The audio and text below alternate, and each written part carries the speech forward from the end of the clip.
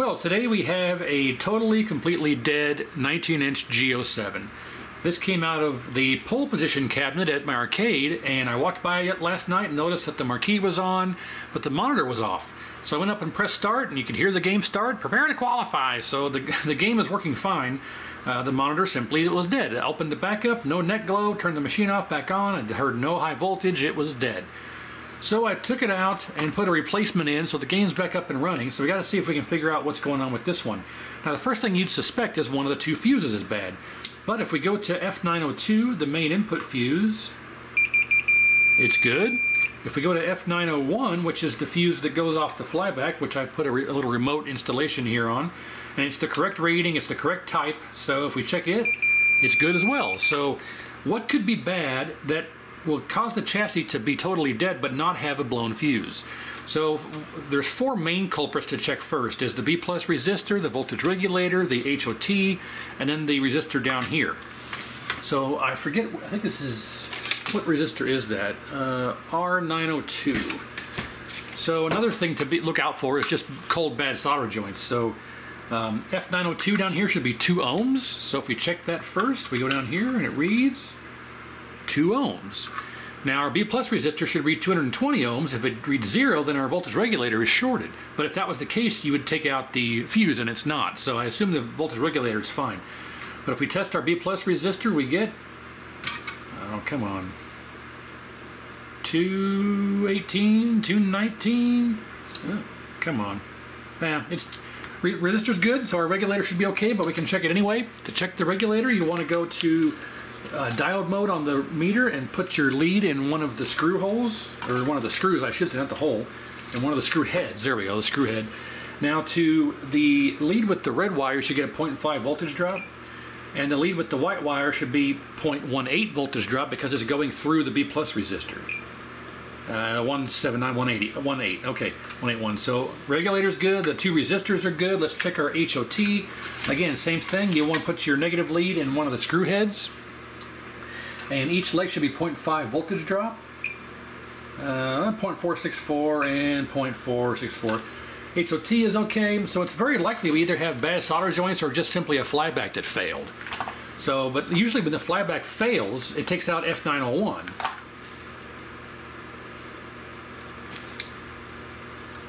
So I'm just looking here. We got some black goo. I don't know if this is the glue here for the ferrite core to keep it in place, but I don't think that's supposed to be like that. Very suspect. And then we have this white mass here. This is very likely just a bad flyback. What is this? I don't see any cracks or anything, but I think we've got something leaking out of it because I don't know what this white is. This just glue, surface glue or something? Ugh, nope. Uh-oh. We also got a pinhole here. There's a little pinhole right there, and whatever this is. I don't know if this is... Yeah, that's some type of pinhole. Well, I think we simply have a situation of a failed flyback, but it's odd that it didn't take out the fuse. Fuse is intact, so... But I think we have a situation here of a failed flyback, but let's... so let me go back. Before we put the machines on location at the arcade, I always go through and do a rebuild. It's got a replacement flyback's already been installed, cap kit, reflow, all that stuff's been done to this before the machine went on location at the arcade. So I always do that before we do that to give us longevity of, you know, life without having to mess with anything. But of course, with the nature of these things, this kind of stuff happens. But I'm thinking that we got a failed flyback because of this little pinhole here and this white goo of something like it escaped. But let's take a look at the back side, make sure nothing has exploded. No, it's in really good shape. R902 is that resistor. Everything has already been reflowed, so yeah, I think what we'll do is, I mean, it's not cracked or broken because everything was working fine for years, and then all of a sudden it just simply died. The caps aren't going to be bad. I've already replaced the horizontal width coil, so I don't think it's a bad solder joint or anything with the cracked trace. It hasn't been manhandled. I simply think we just have a failed flyback. Now, why it didn't take out The F901 I can't say, but I think what we'll do is we'll just replace the flyback and see what happens. Now I want to check FR901. There's two other things to check. FR901 is 220 ohms. This guy right here, if this can open, this little fusible resistor right here can open up, and we want to make sure that that reads 220. So we get 220, so that's good. And there's another resistor here. This fusible resistor right here should read 68 ohms. That can get taken out too when this kind of stuff happens. So if we check this, we get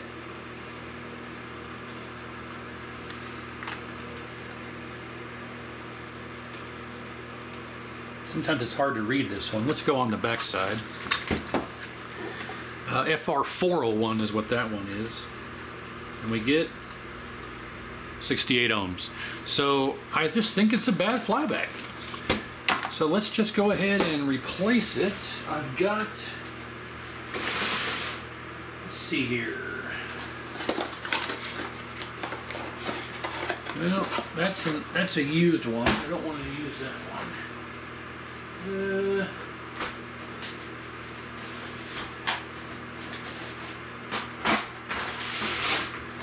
Alright, got one here from Peter at Arcade Parts and Repair. Brand new.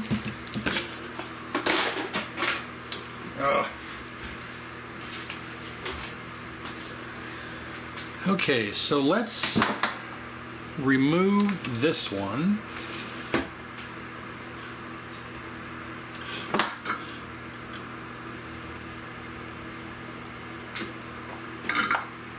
Make sure we don't forget to swap this over.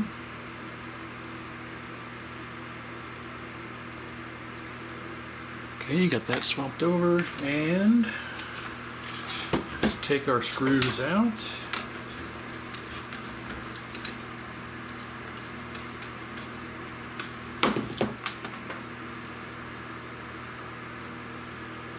So if we look at this one, there's no little, this one's got that little white, this little white pustule there. This one does not have that.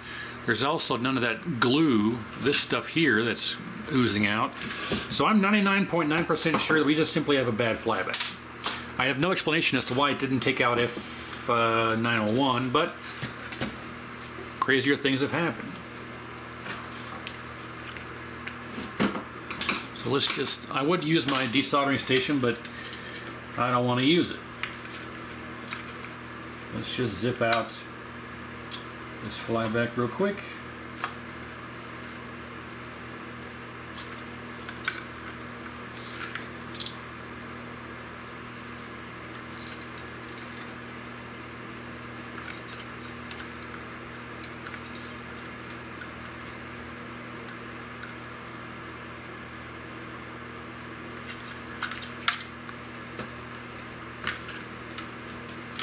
Welcome back to the Carnival Show. Here's your chance for the big money cash flow. Hit your buzzer called your lover. Joker, Joker.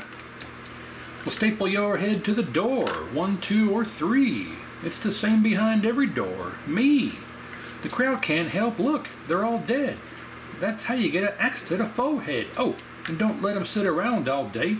Come home and find your mom dead in the hallway. 'Cause they can be nifty.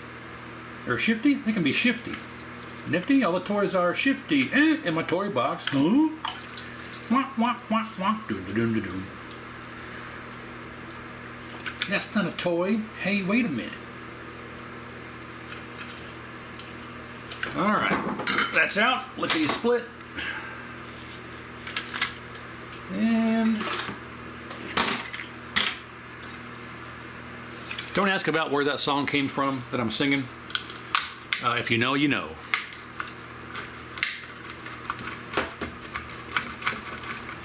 What's the holdup? We got one stubborn.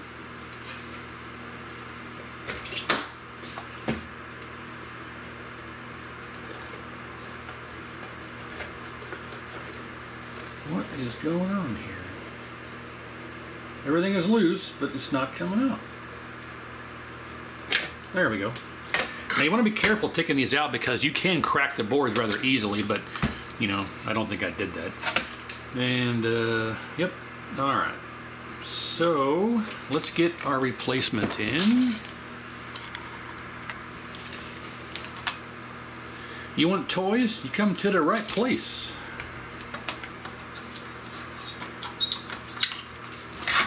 Wind them up, let them go among all of ya, then bang, serial slaughterer.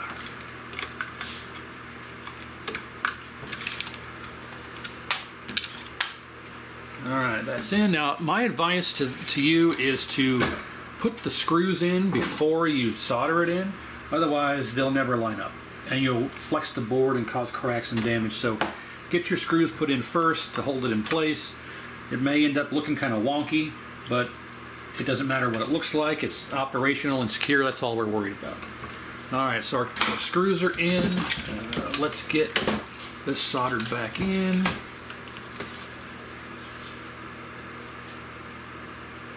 Really? Well, there's not much real estate here on these pins after putting those screws in. I might just delete on these screws because that doesn't give me much to work with here. Well, I might just delete on these screws. That's odd. It's like the legs are too short because that's flat against the board and they barely stick out. Huh. Well, looks like I'm deleting on these screws then. Or we can try and solder this in and line them up afterward, but I need the real estate for the pins here. It's easy to forget number 10, so I always start with number 10 because it's out here on the edge. And it's easy to overlook it and forget to solder it in. Ask me how I know that.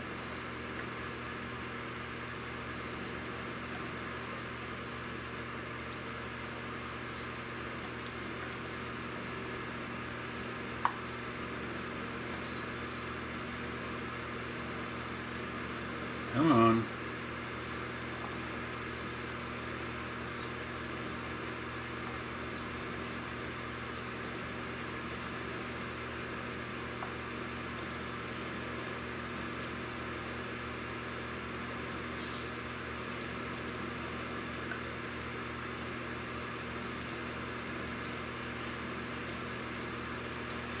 All right, we got 1, 2, 3, 4, 5, 6, 7, and 10 soldered in. Let's see if our holes line up. Not even close. Not even close. It's hard for you to see, but they're offset there. So I'm not going to try and put them on. So we'll just leave the screws off. No big deal. Normally you can put the screws in, it'll be kind of leaning tower, appease it over, and you can still solder it in just fine, but for some reason these feet or legs are awful short. Yeah, everything else looks good. Actually, I'm going to hit FR901 again here. Or, I'm sorry, R902. I think I might have overlooked this one before, but okay, that's fine. All right, well, now that that's replaced, we need to get a tube and hook it up and see if that solves our problem. I'm confident that it will. Need to add a little.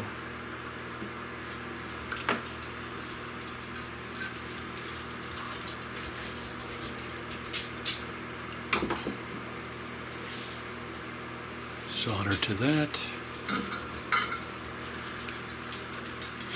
Now, I'm going to totally redo that because some of those strands are broken. Let's cut that. Take this back off of here.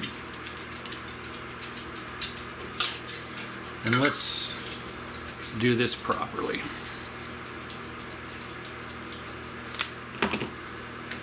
All right, let's feed this through here.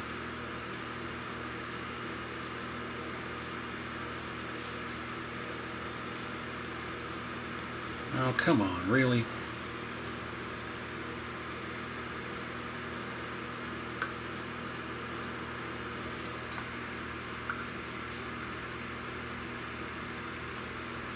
we go. Now we'll fold it over on itself. We'll add a little flux.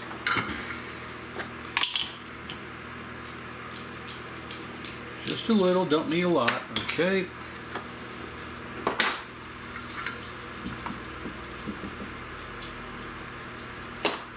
Straighten it out, and nice strong joint there now, so.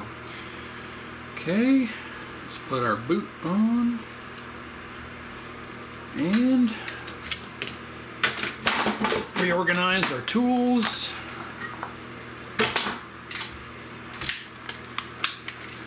And if this doesn't work, then we can go from there. But all of the major components are good. The HOT checked out okay. Voltage regulator checked okay. B plus resistor, F901. Or, I'm sorry, I can't ever get that right. R902. I keep thinking about the fuses, but FR901 is what I was thinking of. So our R902, B plus resistor, voltage regulator, HOT, flyback's been replaced. FR901, FR904, I think that's what that was, 901, FR401. Man, I'm batting 1,000 here for the wrong nomenclature. FR401, FR901, and R901. Yeah, so anyway, all right, I'm just jibber-jabbering. So let me get a picture tube, and, you know, it should work now. Well, hopefully, because this thing had this white glob and a little pinhole and all that, so... And then whatever all this junk in there was. All right, enough babbling. Let me get a tube, I'll come right back. Okay, here we go. Is it gonna work? There's our old one. Let's find out here. Let's turn test pattern generator on. And here we go. 1, 2, well, sorry to get your hopes up there, but I forgot that I need to make sure that this doesn't touch anything, this fuse holder. Sorry, you weren't even be able to see there. Yeah, let's make sure that this doesn't actually touch anything. Okay, that should be fine right there. Okay. All right, let's try again here. 1, 2, 3. Yep, came right on. Bad flyback. Well, okay, that was easy. What kind of image do we get? This tube hasn't been on in a long time, but it works. Absolutely not interested in making any adjustments because it's going to come right back off this tube. But it operates, all right. And we got RGB and everything. So, okay, yep. Dead G07 caused by a failed flyback. Now, it's very odd, again, that this didn't take anything else out. I'm sure it was running for a number of hours dead like that. And yeah, I guess we got lucky. Nothing else got taken out. So just a simple faulty flyback. Got a new one installed and it's back up and running. So nice quick repair. Thanks for watching. Like, share, and subscribe. Stay tuned for more.